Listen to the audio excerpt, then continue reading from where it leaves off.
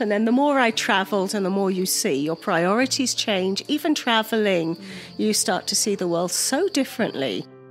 I'd already, as I was traveling, I was constantly thinking, what can I do so I can travel more or be overseas more? Or you do something about it and you worry about the consequences later, but that's compassion.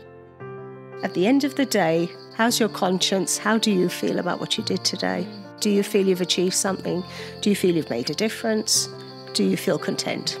Can you sleep at night? Welcome to The Human Experience. I'm Jennifer Peterkin, and this is episode 9, Theresa's story. Theresa was born and raised in the UK, but has made her home in Kenya with her husband Ibrahim. Theresa and Ibrahim run a guest house in Kitale, Kenya called Karibuni Lodge. Karibuni, by the way, means welcome in Swahili. When I visited Kenya last summer with Neema, I stayed at Theresa's place. Karibuni Lodge is beautiful, complete with lush surroundings, a welcoming atmosphere, delicious food, and strong coffee.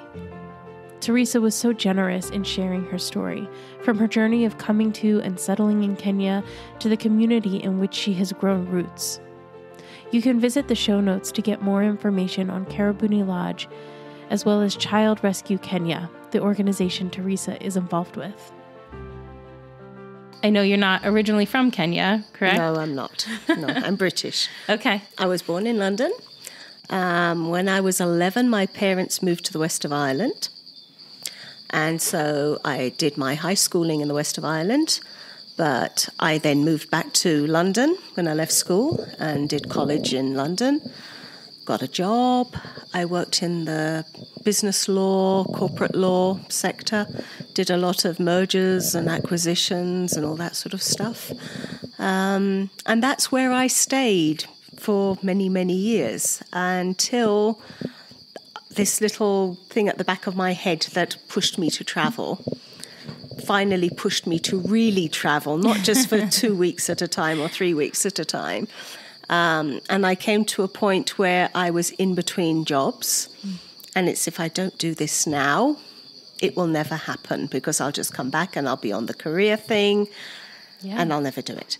So I didn't look for another job. I just got a backpack, packed up, bought a round the world ticket and decided I was going to take off.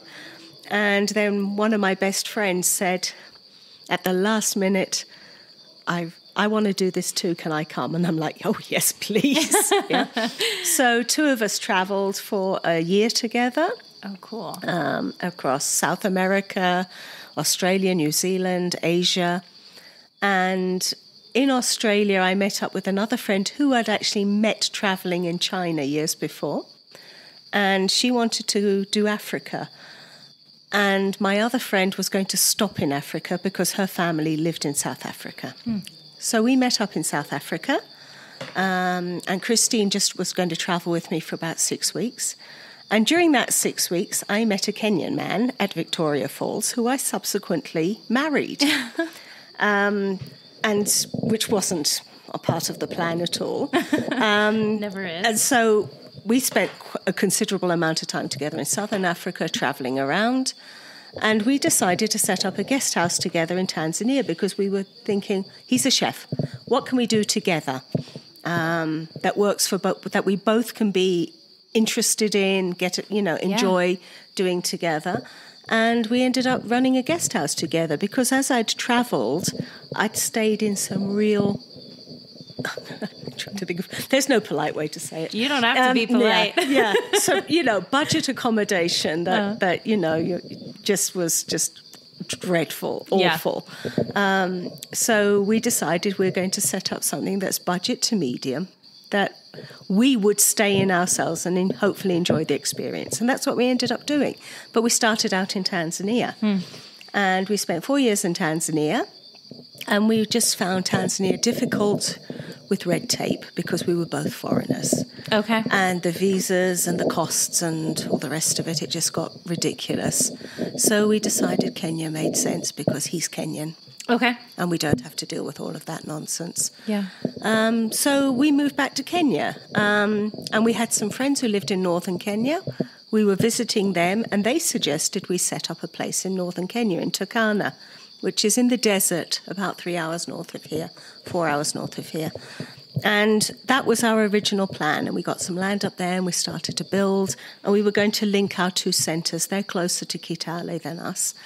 And then some idiot cut down a forest and diverted a river, which went right through our house one night. Oh my God. And flooded us. And we lost our home, we lost our vehicle, we lost everything we owned, photographs, clothes, furniture, everything just went down, literally down the river. And I mean, you're from the States, you know what nature can do when it goes crazy. So we, woke up in the middle of the night, heard frogs outside our bedroom window. Now we're in the middle of the desert. Got up to see what frogs were doing outside the window, went up to my knees in water. Oh my and it just rose and rose and rose. And we got out. And we got out in one piece, and we could be thankful for that. Yeah. So that's how we ended up in Kitale. This was the closest hospital, the closest town. Okay. And my husband got very sick. There was with whatever was in the river, water. Because we kept going back trying to salvage stuff for a few days. And he got very, very sick. So he had to be sent to hospital here. Oh, wow. And so I rented a small house here for a month. So we fell into this by accident. Yeah. Because this was never our plan. We had this vision of being somewhere more remote, and we ended up in a small town. Yeah. And it just became an easy thing to think, well, while we're figuring out what we're going to do next, we can rent out the spare room. Sure. Then we'll fix up and look for a place, and that's how we ended up here. Yeah. And then gradually we met people who were looking for somewhere to stay. We advertised, and it just took off. And we've been here for nearly 15 years now. Wow. That's amazing. And then in all of that 15 years, we've ended up getting involved in the community, getting involved in a lot of non-profits and charities. Since my first year here, I've worked as a volunteer with a street children's charity. And I've been the chair lady of that for 15 years. And we deal with children on the streets, youth needing employment, training. We've tried to help out other charities along the way that have needed some assistance with legal work or administration work, or networked with other charities. So I've also got a medical charity running on the side for children that need surgeries. And through all of that, we ended up with some of the children that needed surgeries and needed medical help. They might end up staying here in between hospital visits. Yeah. And somehow or other, we ended up fostering or adopting like 15 or 16 of them. And we've also got fostered a lot who've gone home that we're still involved with their education or whatever. So I'm like the old lady who lives in a shoe. I've got many children. So I'm stuck here now because I'm so involved in so much. And I've got children in school and, so... But it's beautiful, the life you've built. It's fulfilling. Yeah, that's great. It's been very fulfilling. Yeah. So you were in legal work, you said, correct? So I feel like that's such a pipe dream for so many corporate people who are like, I wish I could just give it all up and go move to South America or Africa or something. Yeah. And you actually did it. I did it, and I was terrified doing it. But, and I always thought I'd go back. I mean, it was like, I'm taking a year out. And I will come back and get back into it again. But no, that didn't happen. And the more I traveled and the more you see, your priorities change. Even traveling, you start to see the world so differently. Sure. From having a 9-to-5 existence. You just see how people are suffering. You see reality. You see what's important. Yeah. And you think, I can't ever go back to doing that ever again. Not the way I was doing it. So. Right.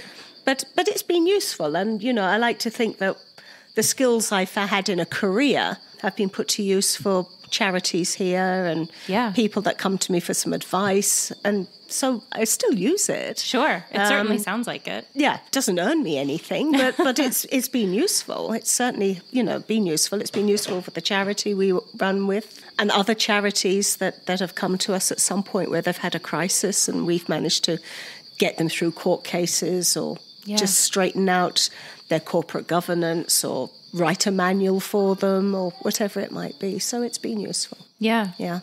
Now, do you set up formal charities or for each of these different things, like the medical and the business? Or it depends what it is. The Street Children's Charity is a formal charity.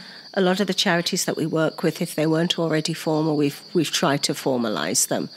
The medical charity isn't formal because it's basically, I've just done that myself with a friend of mine. Yeah. So we've never formalized it.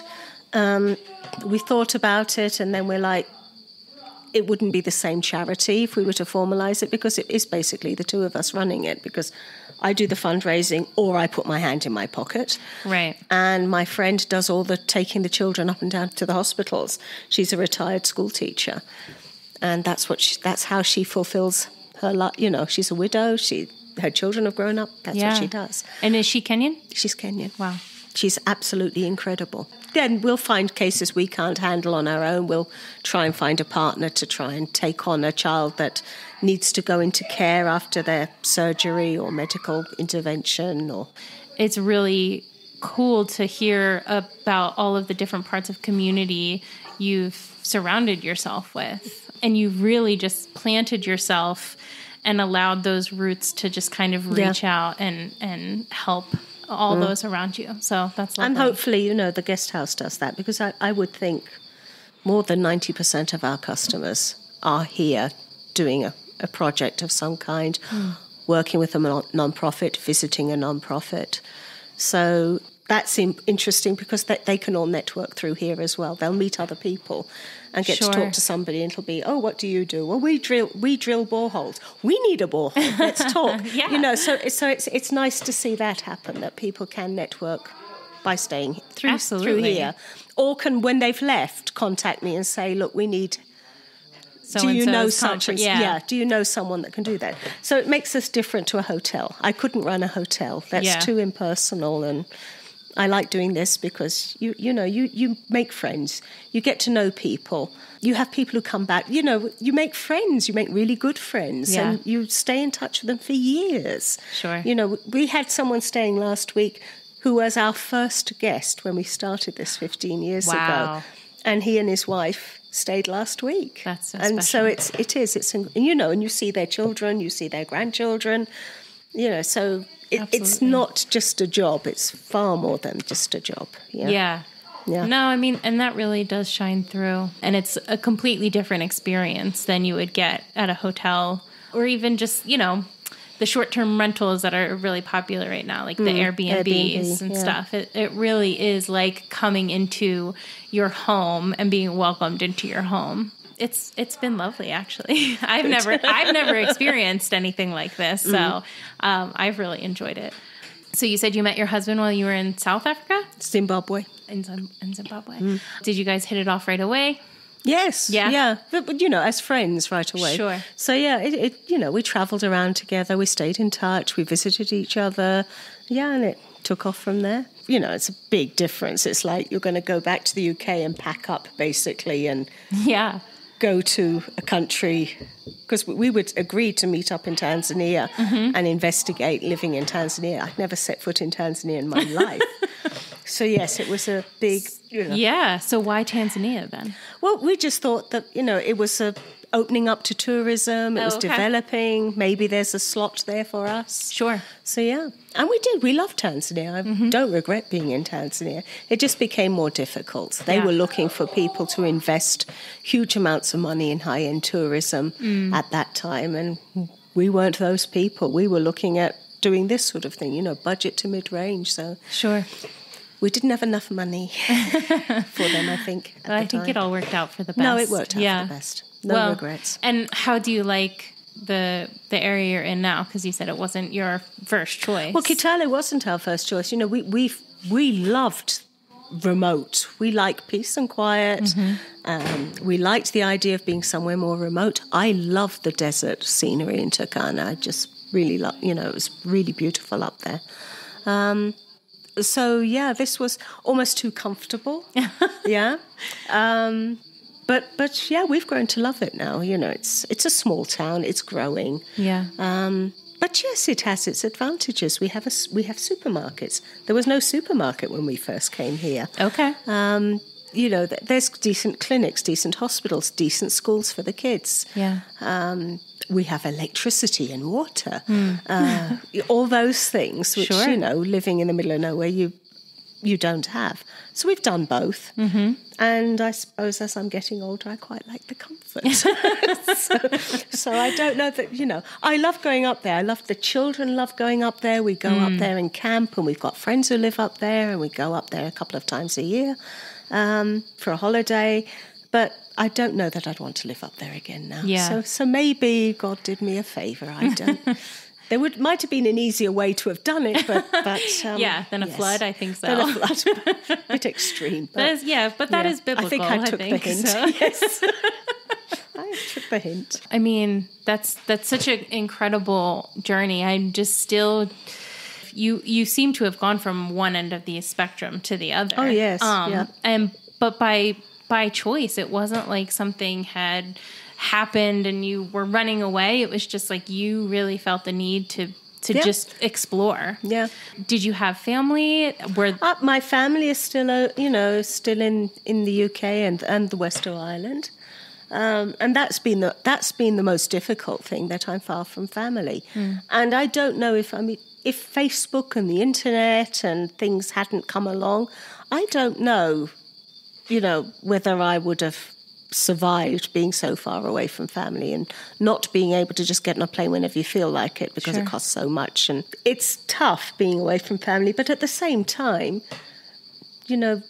even my life in London, I didn't see my family all the time. You're working, you're caught up in everything. They're working, they're caught up with their kids and their other things. And so you don't see each other constantly anyway. So I've got used to it, and we have the internet. Yeah. And we can Zoom, we can talk to each other, we can send silly messages backwards and forwards on Facebook.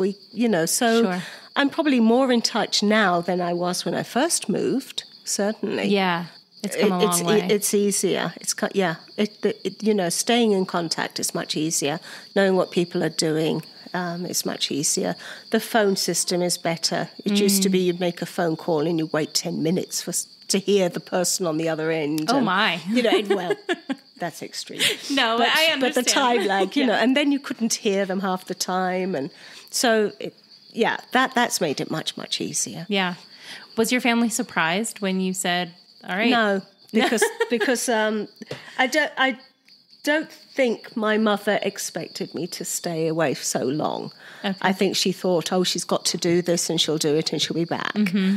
They weren't surprised when I upped and did it, because once I'd gone travelling, I think they knew that, that's it. She's gone. She's gone. Yeah. Yeah.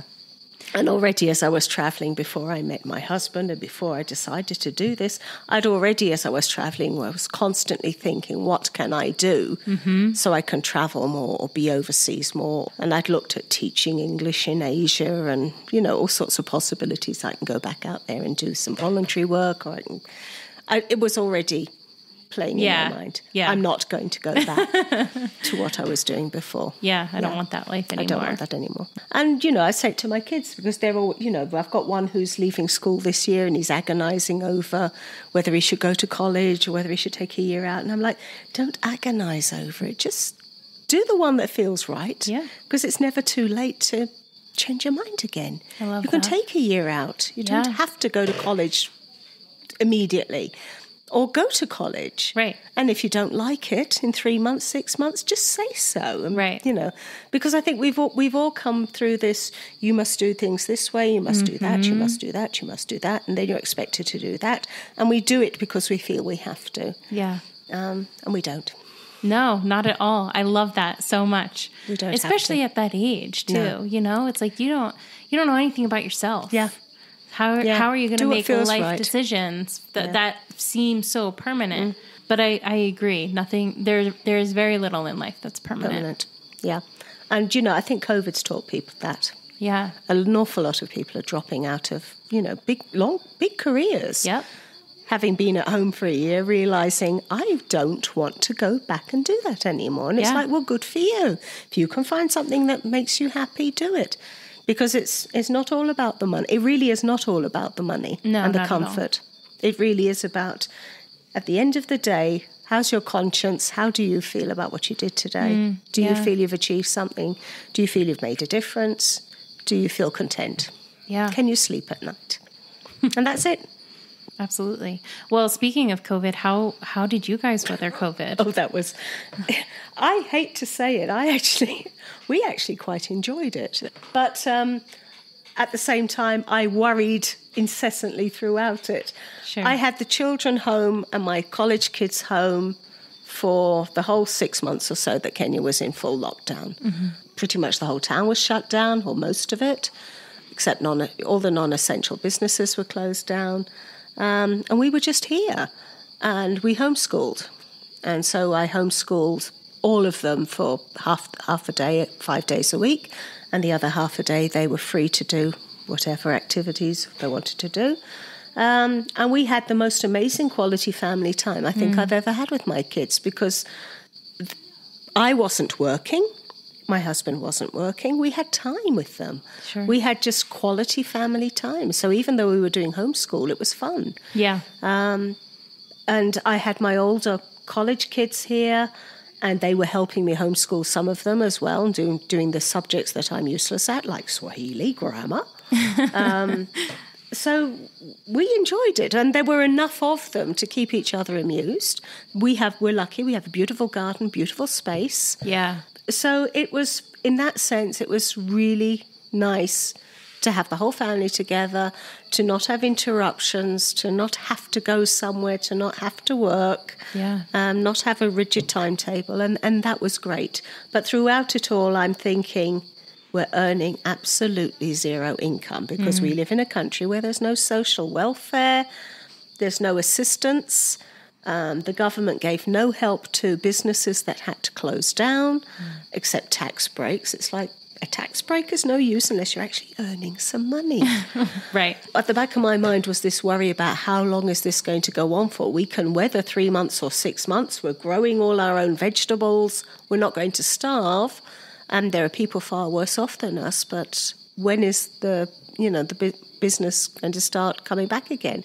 And I think all of us at the beginning of COVID thought 3 months, 6 months, it's all going to be over. Right. And it wasn't. And there was that space to enjoy it, because you were like, well, there's an end in sight. All these clever people will come up with an answer to this.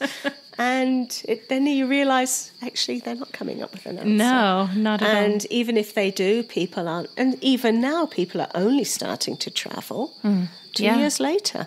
Yeah. And there's still restrictions and there's still problems. So, suddenly you realise after 6 months, yes, the small businesses are opening again and the schools are opening again, but we're not going to have any business really for at least another 6 months to a year or more. So it's been tough. Yeah. It's been really, really tough.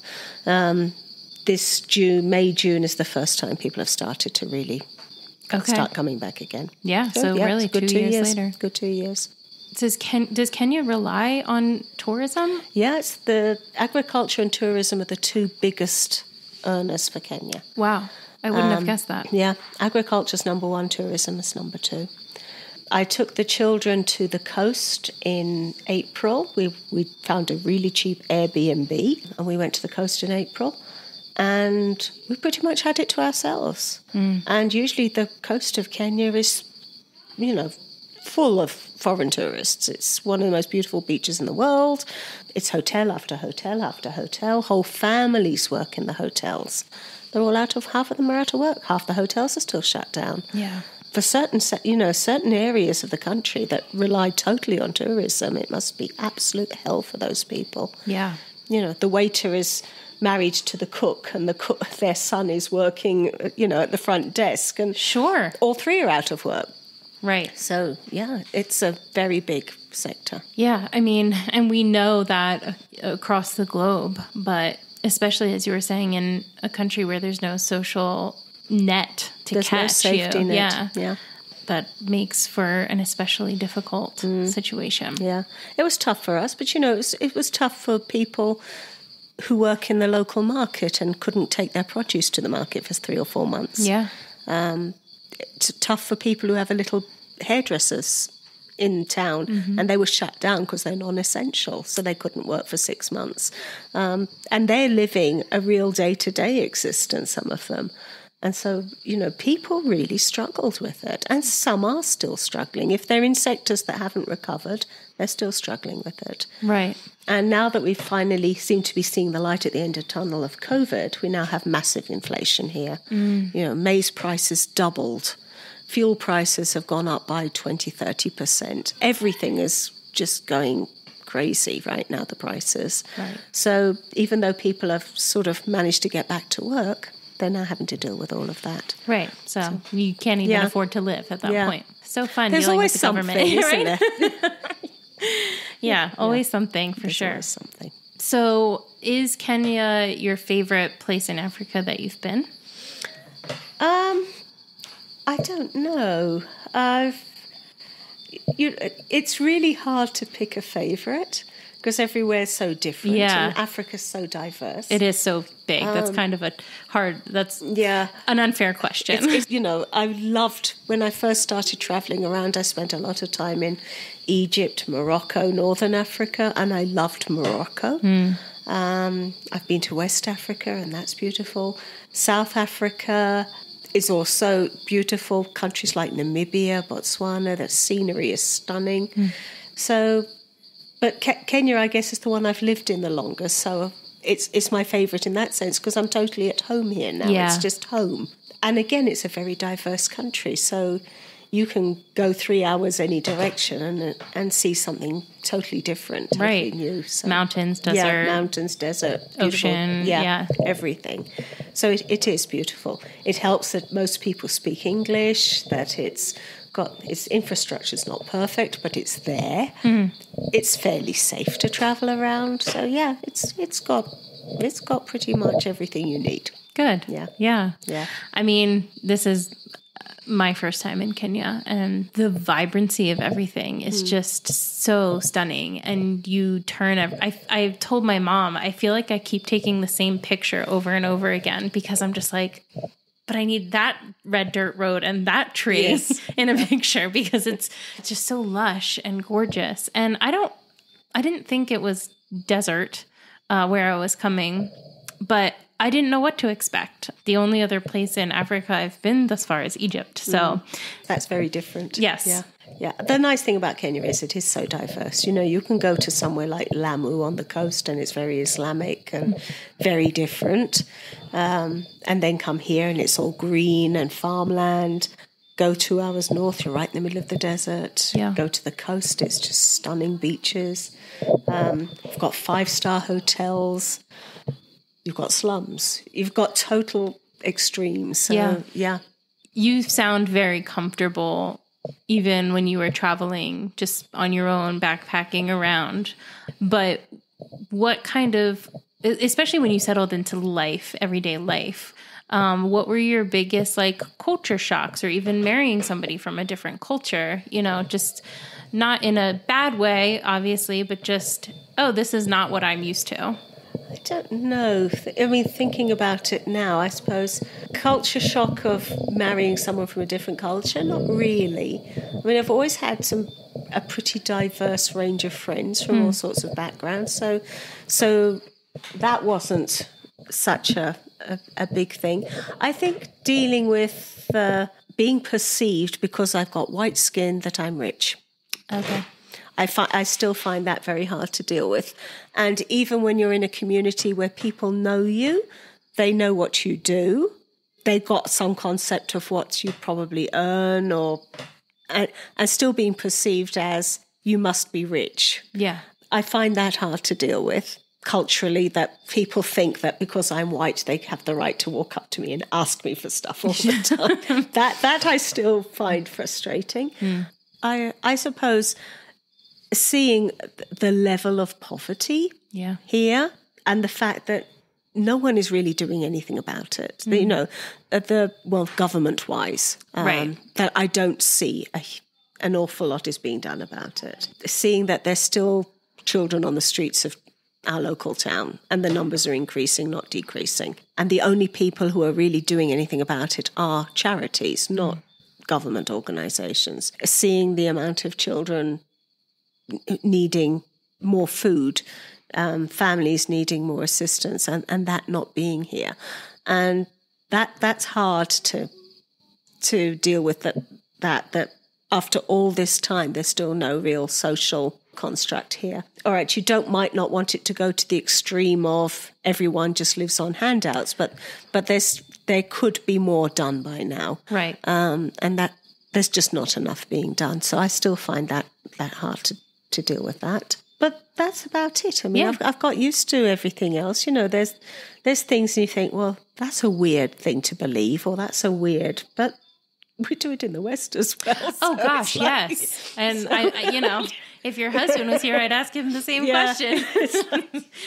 Yeah. You know, silly beliefs or whatever. And I'm like, well, that's everywhere. It's just different. Yeah, so, Every place has a culture and a way of life. And, you know, and it's so beautiful to be able to integrate with each other and to just be contributing to each other's lives and within each other's cultures. But we all have it. Well, I guess corruption here as well is a bit of the fact that corruption here is from like the grassroots level all the way up. Whereas in the West, we have just as much corruption, but it kind of isn't all the way from the bottom to the top. It kind of... It's just at the top. It's pretty much at the top, yeah. It's pretty much at the top. It doesn't go all the way down. And so people here accept it and expect it. And that's quite sad that even that can still happen. And it's accepted. Yeah. And expected. Yeah. Sure. Yeah. Sure. Yeah. So that's still hard to deal with. Yeah. I mean, you were telling us the other night about the school fees here in Kenya and just how the education is somewhat subsidized by the government, but not totally. And then there's so many other things that are required. And so you have this thing that's supposed to be easily accessible for everybody. Theoretically, it is. But when you get down to the nitty-gritty of it, it's actually not. It's something that people still struggle just to afford an education when that should be a right for everybody. Yes. Which is why you have done so much trying to help provide those school fees for people that just can't do it, that can't make the ends meet and can't make it work. Yes, it's you know, it's one of those things where it's like, well, I thought education was free in Kenya, and it's like the government will say, well, it is free because the tuition is free, but all the rest of it's not free. The uniform's not free, the shoes are not free, the transport is not free, the school lunch is not free, the books are not free, the exam fees are not free. The desk. The desk, you have to buy blew your my desk. mind. Yes. You have to buy your desk. Yeah, you have to buy a desk or pay for a desk. So, there's so much. Right. So on the surface, it looks so simple. Everybody's entitled to primary and secondary level education. Right. But it's a struggle for a lot of people. And so the schools that will accept less, the ones that will accept you not having a school sweater or that you can come to school in the wrong shoes and turn a blind eye, they tend to, not have the same academic standards as sadly as the ones that expect you to come to school in pristine uniform and all the rest of it. Right. So, so the education suffers to some degree. Yeah. They're supposed to teach in English, but most of these children have never spoken a word of English until they get to school. In the more rural schools, they're brought up in Swahili or their local tribal language. They haven't learnt any English. So they're going into school at 5 or 6 years of age and suddenly being taught everything has to be in English. Right. So they haven't had the advantage of an urban child who's been surrounded by English language or TV or whatever, that they can suck up some language. Yeah. And some of the rural schools, the teacher will just give up and say, well, it's just easier to teach them in their own language because they're not going to go anywhere anyway and they don't understand what I'm saying. And yeah. So they're at a some of those children are at a disadvantage because they don't have the language skill of somebody in Kitale or Nairobi or one of the bigger towns. So... yeah, education's got a way to go. Yeah. I mean, you're so in tune to what's going on in your community, which I think is fantastic. How did you start to get involved when you came here? Well, when we did the same in Tanzania. When once we started our business, it was like, okay, we see there's need all around us. Let's look for some way we can get involved and we can help a little bit. In Tanzania, we helped set up some guys. We got them trained as tour guides and set them up with a little tourism office. Cool. So they could do tours, take people on hikes. We lived in a mountainous area there, so they could do hikes and camping and stuff. But here it was, we don't know. We want to do something. We see children on the streets. What's going, So we looked at children's homes, children's charities, visited a lot of them, and then we found this one that I'm still working with, which we really liked because they weren't just plucking children and putting them into a children's home. They were investigating each child's family, background. Why are you on the street?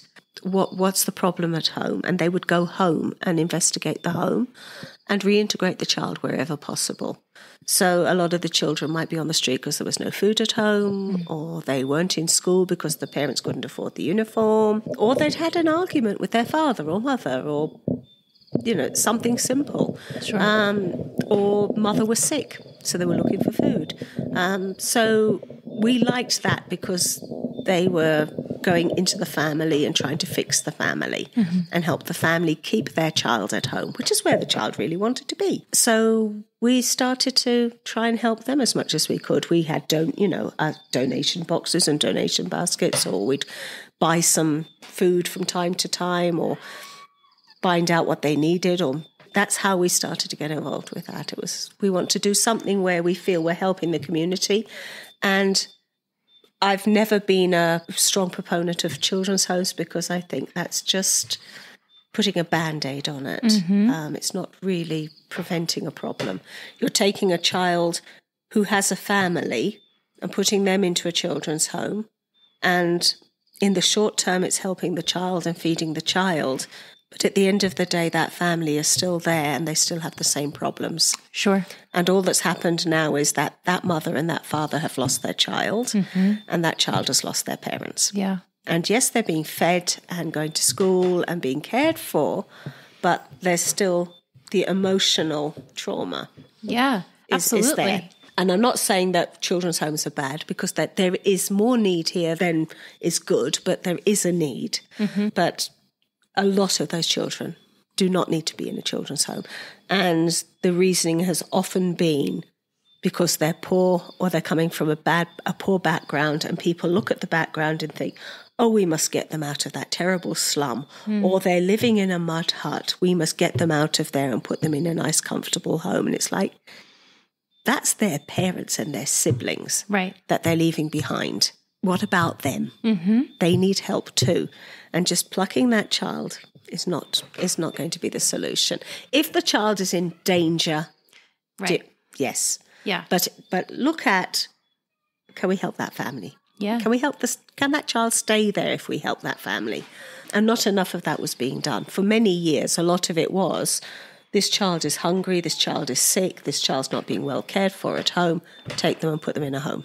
And short term, yes, but longer term, that's not solving anything. No. We need to get into the communities and fix the communities and fix the families. Right. And the child stays at home. Holistic healing. Yes. And that's what's needed for community. Yes. Otherwise, all that happens is you've helped one child, but you've left behind 4 brothers and sisters who are now going to have children who are going to need the same thing that child needed. Right.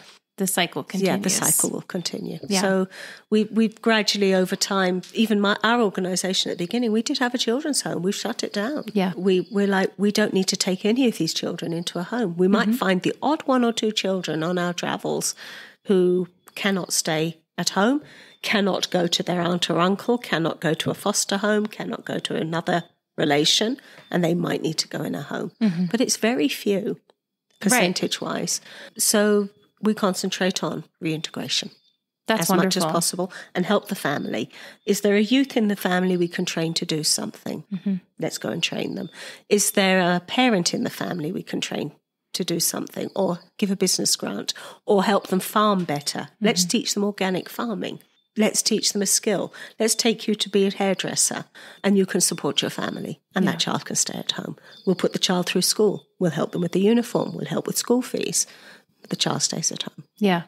And the whole family is better off at the end of Absolutely. the day. And that's what NAMA, who you're visiting, that's what they're doing, which is how we got involved with NAMA. It's like, okay, NAMA need a little bit of help right now. We'll help NAMA. NAMA are doing the same sort of approach as us. Yeah. You're taking a youth, you're looking at their holistic well-being, not just training them to be a hairdresser or a dressmaker or whatever. It's not as simple as that. You're giving them life skills training, morals training, spiritual training, counseling, guidance, visiting the family. Yeah. The whole holistic thing makes sure that the family become accepting of this child, the child is accepting of a family, that they can help heal each other.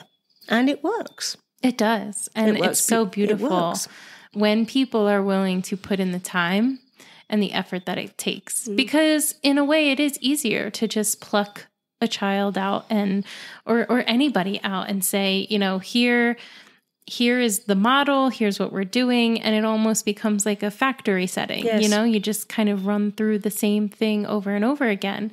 And I'm sure that's very easy to raise money for as well, because you get to say, oh, look, here we have this poor, person,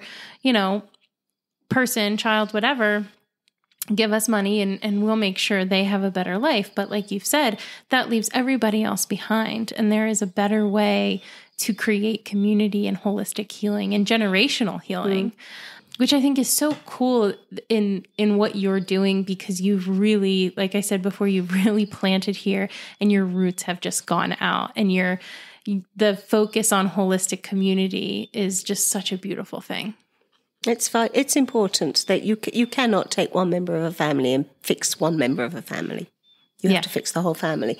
And if you take a child from the family, you're either going to create a complete cut between the family and the child, they're completely separated, or that child is constantly going to yearn to go back to family. Yeah. And so they've got these unresolved issues constantly that they want their family, or they're missing their family, and it does create a big problem. It's far, it's the only way you're going to mend society is to keep families healthy and whole. Yeah, I agree. And any programs like NAMA or Child Rescue Kenya, where I do my stuff, and that do that, I think we see successes. We put youth through training. We see a year or two later when you go to visit them that, they're working, their families are happier and healthier than how we found them. And we're done with them then. Yeah. They're like, you're now independent. You don't need us anymore. It's taken no time at all, a year or 2 or 3 invested in you, and your whole family is better off. Right. Whereas if we'd taken you and put you into a children's home. Right. 10 years, 18 years. Plus, because all of the trauma that comes with that. And you're going to leave a children's institution, and you're going to need help to get on to be independent and stand on your own 2 feet, because you've never done it. And you no longer have a support system. And you no longer have a community or a support system. Yeah. That's been cut off from you. You don't know your community. So, you really have to think twice about taking a child and putting them into that sort of environment, I think. It can be done better. And nowadays we should be able to do it better. We should be looking more at preventing. Yeah, we should know better. Preventing children ending up on the street, preventing families being split apart. We should know better now. Yeah. Yeah. Absolutely. There was a time and a place for it, and it's no longer. It's long past, yes. There will always be a child that needs a children's home. Yes. There will always be a need. But I think for many years it was just too easy to do that. And now it's not the right approach. Yeah. Not right. There will always be children. I have placed children myself in children's home in the last couple of years that have needed it. They're in danger at home, or there is nobody who will take them on, especially children with special needs where there's been, issues or medical problems that people are not going to care for them properly. There's always going to be a need, but poverty is not a good enough excuse. Yes. Absolutely. Yeah. I love your whole story. So you've been doing this obviously for a long time. What are your dreams for the future? What do you hope to see happen in the future? I'd like to see, like I say, more organizations that are focusing on helping people acquire life skills, providing more counseling and a place for people to go. I mean, if I had money, I would love to set up citizens' advice bureaus in towns where people could just go and get advice and information. And if they have a problem, they can just walk through a door and say, look, this is my problem. What can I do? Where do I go? Who can help me? Because that's lacking. And I've seen the difference that good social workers and good counsellors can make in an organisation, not just to children, but to adults. Absolutely. And there needs to be more of that here. I'd love to see more of that people could walk off the street and find help, not be struggling in a village or at home and not knowing what to do, and then making bad choices because they don't know what the alternatives are. I'd love to see more information available, more resources available to people here.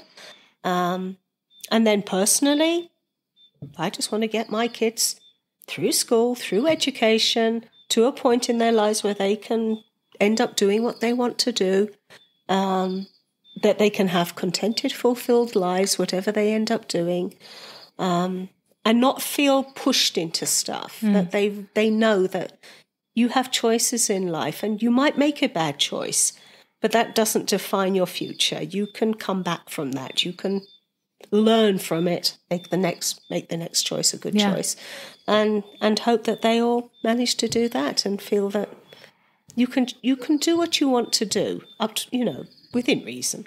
But you're in control of your own destiny. Absolutely. Don't be forced into doing things.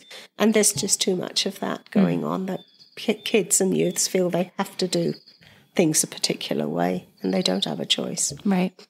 So I would like to see more that people have more freedom to do what they want to do. Yeah, freedom. Yeah. I think that sums up a lot of that, right? Because so much of what you hope for your community is about the freedom to make choices. You don't have to follow all the conventions. Yeah. You have to follow the laws and right. all the rest of it, but you don't have to follow all the social conventions. Sure. You have a mind of your own. Absolutely. Yeah.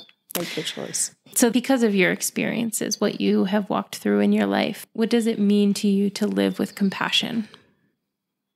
It's a choice people make every day when people ask you for help or you see someone who needs help.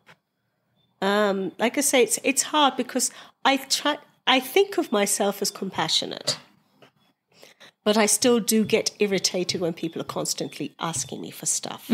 And what irritates me is a lot of what they're asking for, they don't really need it. And I think I get frustrated because people will walk up to me with the kind of, can you help me put my kid through university? And I'm like, but you're a teacher, you're earning a salary, you have a car. I don't have a car. I sold my car years ago to pay my kids' school fees.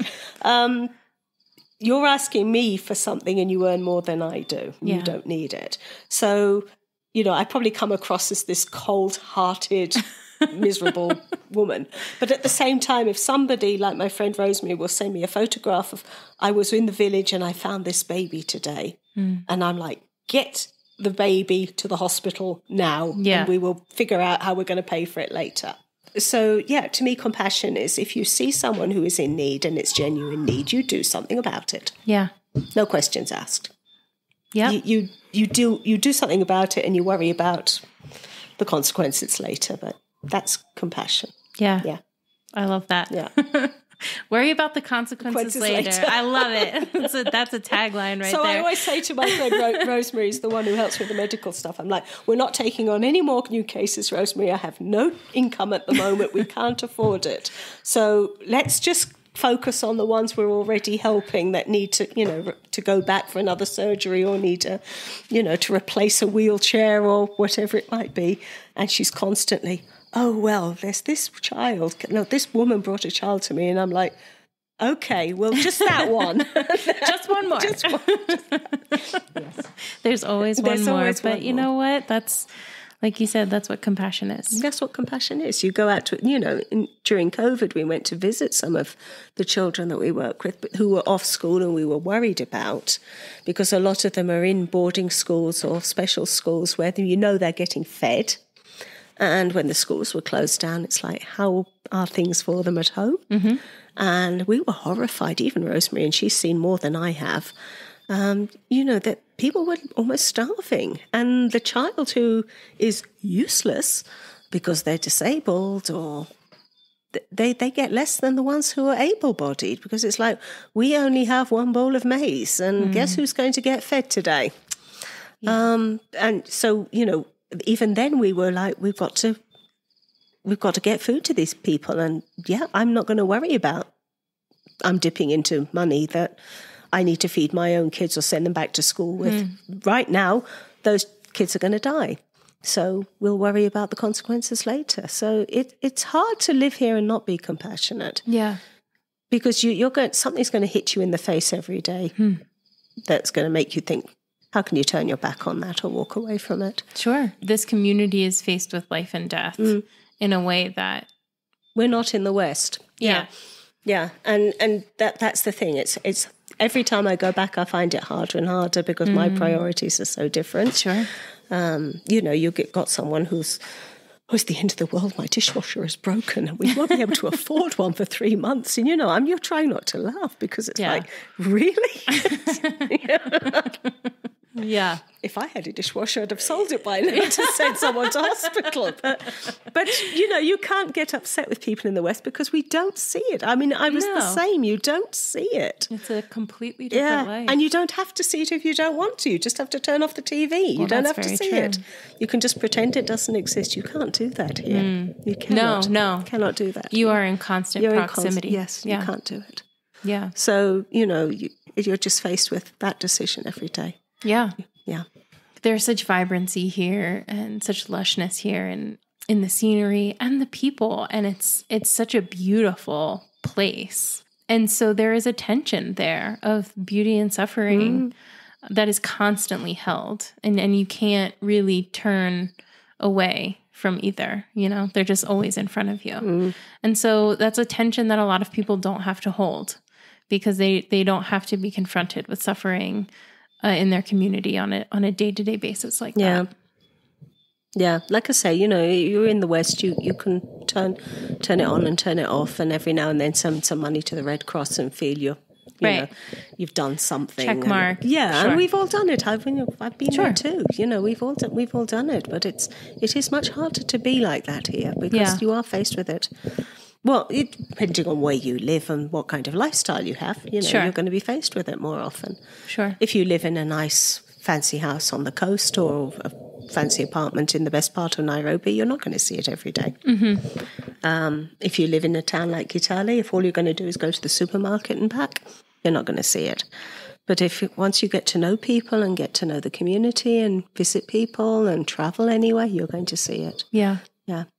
If you're willing to open your eyes, it's everywhere, right? And like you said at the beginning, when you expose yourself to things, especially through travel, your life just changes. You change as a person.